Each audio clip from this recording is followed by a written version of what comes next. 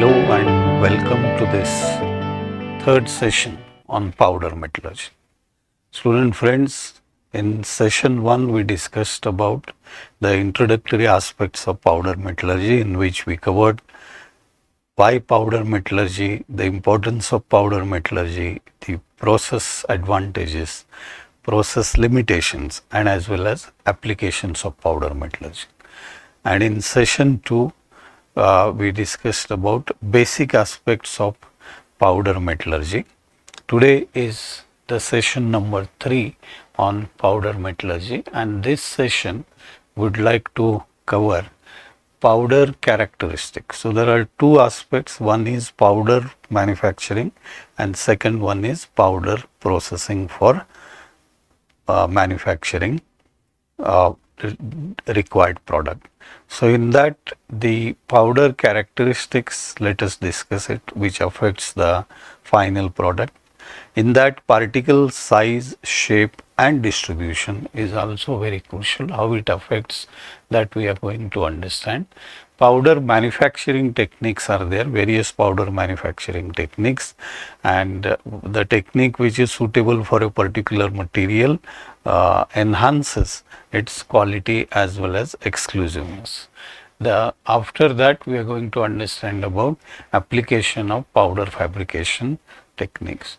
So the lesson objectives, as I mentioned in the this outline of presentation, to learn and understand all these aspects: powder characteristics, its particle size, shape and distribution, various powder manufacturing techniques, and then the different characteristics of fabricated metal powders, and lastly to understand the applications of powder fabrication techniques. So now basically let us understand what do we mean by a powder. A powder can be defined as a finely divided particulate solid. So various geometric features are there of the powder. One is particle size, then its distribution, particle shape and internal structure and surface area. These are influencing factors. Now to elaborate more on this, if you see the metal powder characteristics, which are very crucial as an input for that product. One is chemical composition of a structure that gives me a desired property, its structure, particle size and shape. Particle surface topography plays a crucial role, surface area of a powder particle, apparent density and tap density, the flow rate, then compressibility, the green strength of a powder particle, and then pyroporosity and toxicity. These are factors during processing. These are crucial characteristics of the powder which must be confirmed prior when we deploy powder for that particular processing. Now in this powders and particles, so powder is nothing but a collection of finely dispersed solid particles. Now the size matters normally as per the requirement of a process, but it is normally in the range of 100 micrometer.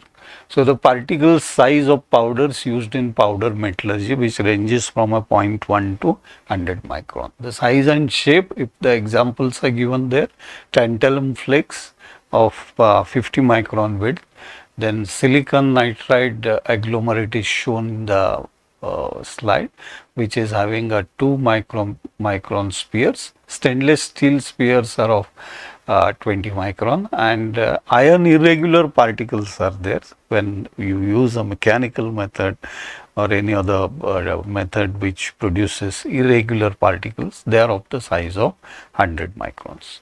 So powder characteristics which are relevant to powder processing, as we know, particle size and its distribution, particle agglomeration plays an important role while compacting, surface area of particle, then interparticle friction also plays a very crucial role.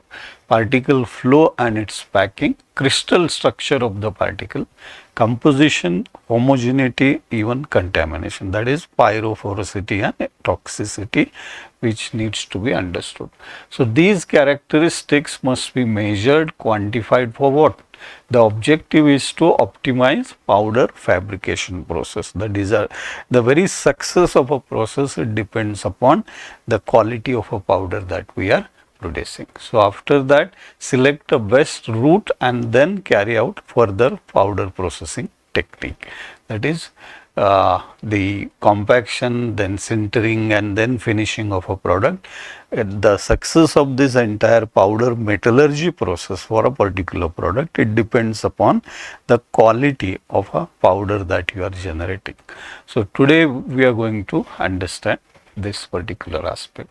So, if you see in the slide, the particle size and shape, these particles, when we produce it, finely dispersed, solid particles, the size and shape, it influences packing, then it influences flow, and it influences compressibility of the powder. So, here the various sizes and shapes, spherical, flake, rounded, irregular, and then irregular shapes. And then we have a various sizes here: spherical, angular shapes, rounded, then cubic, then again cylindrical, irregular flakes, fibrous, then polygonal, dendritic. So, these characteristic dimensions of a particle, they are dependent upon the shape of the particle, and that is why the particle size and shape plays a very crucial role in powder metallurgy. So, particle size is again having, it is based on characteristic length of the projected particle and then diameter of an equivalent sphere of the same. So, here it is shown there, possible size measures are projected height h, w as projected width, and m as maximum chord length. So, this gives me equivalent spherical diameter. So, particle size, as I said, finely divided particles are necessary in powder metallurgy, that is why particle size is an important shape. Then particle shape, again they are main particle shape factor and aspect ratio, those that should be assessed, because that shape gives me whether it is going to fulfill the packing, flowability, compressibility, and that is why a particular shape is necessary for a particular product to get conform to that quality. That is why the shape factor is defined as the particle surface area divided by surface area of the same volume, and then the aspect ratio is linear dimensions of the projected particle and equivalent diameters of the projected particle. So, diameter of outer embracing circle to the ratio of that to the diameter of circle with equal projected area. So, particle shape also plays a crucial role, and then particle size distribution. So, what is that? The analysis is carried out the 75 to 90 micrometer range. So, what is that screen analysis is carried out? The median in this case is again a 72 micron shown there. So, the variation of particle size in a powder is known, is assessed with the help of distribution function, and these distribution function gives me the whether there is a uniformity in the particle sizes. If the irregular particles are there in that that necessary and required properties will not be fulfilled. That is why. So, types of particle distributions are available here. So, that gives me, one is polydisperse broad, then monodisperse is shown there, as well as bimodial. So, frequency against a log size, when you plot a graph, we get a Gaussian log normal, that is what is expected, and that gives me a very good particle for process. Otherwise, if there are polydisperse, that means the broad, then again monodisperse is there, very narrow, and then again bimodial. So, various types of distributions, they give me idea about whether the required uniformity of the particle size shape is available or not. That plays. So now, after understanding this size, shape and its distribution, powder fabrication. So powder is processed or powder is produced. You can produce it by using many techniques. So the techniques available, one is mechanical techniques are there, then chemical synthesis, electrolytic deposition is there, then liquid atomization is there, and also vapor condensation technique is deployed. So each method is having its own unique feature as well as limitation. So energy efficiency is also an important thing while producing this powder particle. So the selection of a particular method, it is dependent upon a criteria, that is type and properties of the metal that you need, reactivity of the metal, then desired characteristic of the powder produced, and the production cost is also. So the rate of production and the cost per kg, that plays a very important role. So powder is again having a influential characteristic like its particle size, shape and its distribution. So when you select a particular powder manufacturing technique, the criteria for, there are many techniques available as I mentioned in this slide. Mechanical, chemical, electrolytic, liquid atomization, vapor condensation, but a selection of a particular technique depends upon the selection criteria, that is type and properties of the metal, reactivity of the metal, we cannot use it in chemical, desired characteristic after getting that property, metal powder produced, and the rate of production as well as the cost of production. So various methods we deploy there. Selection depends again on the criteria as discussed. So powder production method, machining is used. So machining, which gives me a bulk materials are processed there, and the chips or the particles in size, they are quite large. Another process used is impaction process. Load is applied and that disintegrates the bulk material, but again the size or particles produced are in large, in size they are large. Another technique is attritioning. By it involves grinding the material with another harder material. So now here the size of material is in the range of our powder metallurgy requirement, that is in the range of 1 to 100 mm size range. Produce fine particles, you can produce it, and compression is another one that gives me again production of a fine particle. So machining or mechanical methods of machining, right from a very big particle to a very small particle size, various methods we can use. Machining is one in that. No doubt machining is a metal cutting process is deployed there. No doubt the cost is less, but at the same time the size of a particle is comparatively large. Impaction process is one, a load is applied, crushing the component there. So milling process is deployed there for that, fracture a particular material by using collision, and then that gives me fast rotation or a slow rotation options are there, and that gives me the crushing system that which is used, shown here is a cylindrical drum filled with balls or rods, and then the drum rotates and we can have a slow rotation or a faster rotation, and then that collision with those harder balls gives me the required size of particles. Then electrolytic production of a powder is another method of powder production. This is used to produce high purity metal powders. So here the application includes basic metals like iron, copper, aluminium, chromium, zinc and magnesium, they are processed. Even precision methods like metals like niobium, tantalum, silver, they are processed with this electrolytic production.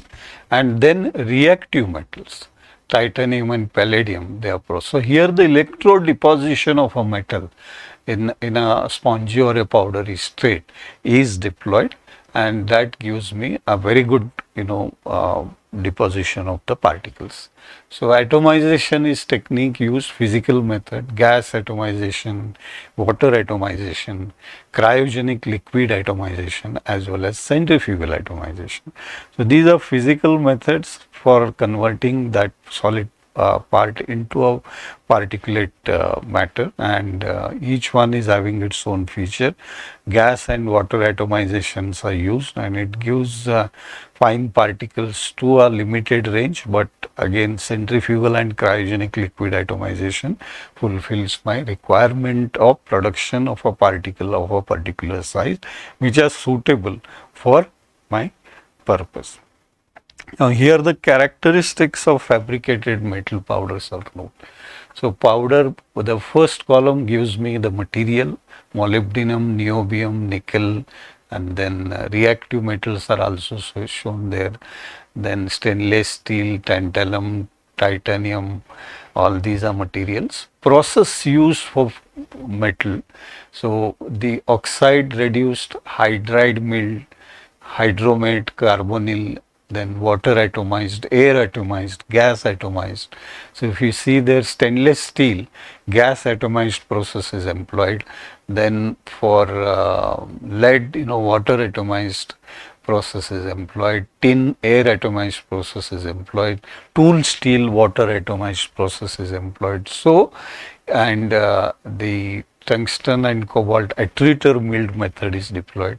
So the shapes which are produced by using these techniques are examples. Third column, it gives me for example, stainless steel, when gas atomized technique is employed, gives me a spherical shape with apparent density number given there 12, and then the oxygen parts per million proportion is shown, apparent density grams per cubic centimeter is shown, tap density is also given there, and the flow time is mentioned there. So the rate of that is also very crucial. So all these parameters are very crucial, which gives me viability of a particular process, and that's why the process which is used, then the shape that is generated, then the density in the size of the particles that you are producing it, and then the oxygen parts per million, then apparent density, then the tap density, and the flow time.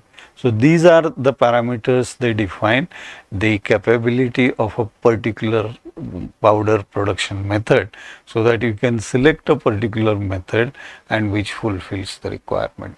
Another criteria that we discussed is the cost of a production of a powder. So various techniques, fabrication route for producing powder, it is mentioned here. Various techniques are there: carbonyl decomposition, centrifugal atomization, electrolytic deposition, then again gas atomization, then hydrothermal, mechanical alloying, milling, plasma atomization is there, vapor condensation is there, water atomization is there. So the cost range is given here.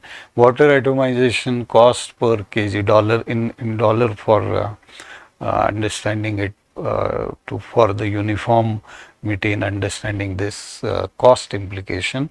For water atomization, $1 to $2 per kg.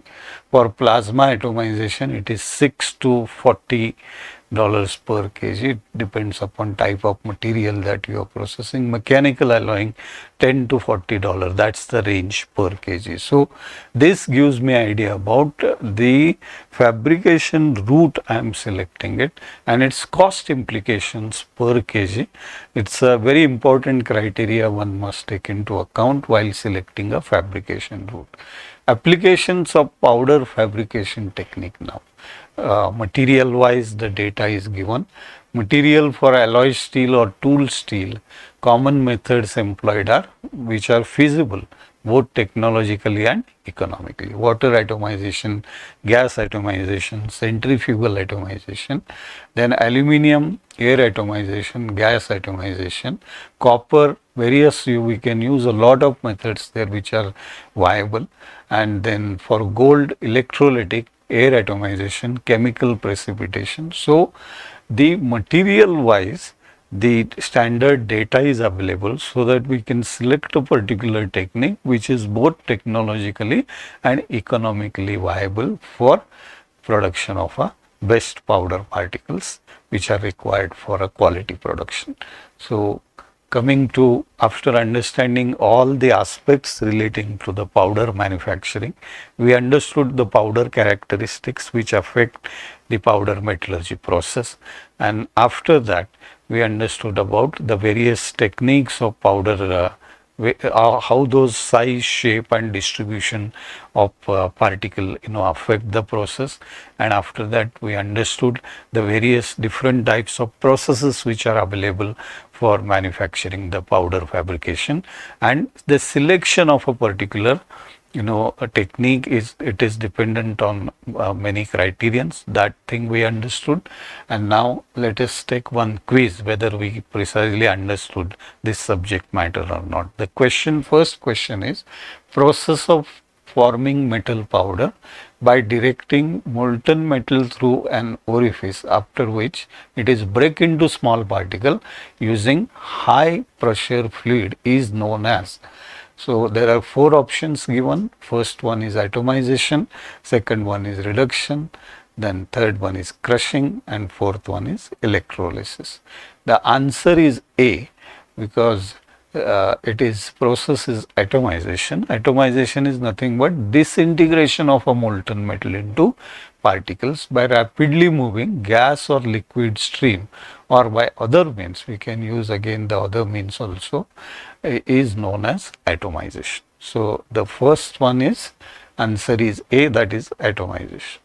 The second question is formation of metal powder to use in powder metallurgy by reducing some compound with CO or other molecule is known as. 4 options are given. Atomization is 1, B reduction, C crushing, and D is electrolysis.